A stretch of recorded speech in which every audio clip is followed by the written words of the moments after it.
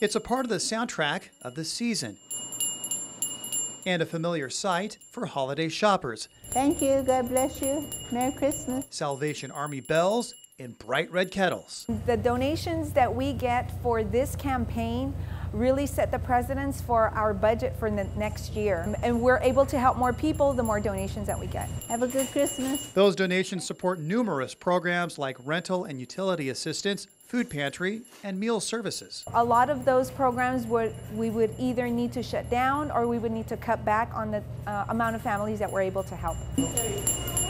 Now, the Salvation Army is in need of help. This year we've been short on bell ringers, so we just asked the community to really step up. Thank you. Merry Christmas. Donna Moore has stepped up. She's been a bell ringer for 14 years. It gives me a good feeling that I'm helping others that don't have much, especially the homeless and other programs that we do throughout the year.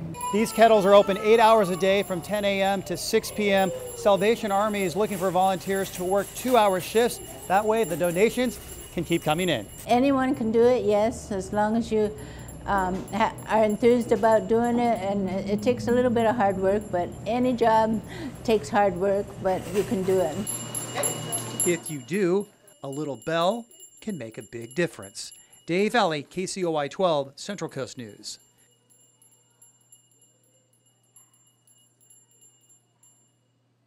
Dave Valley, Fox 11 News.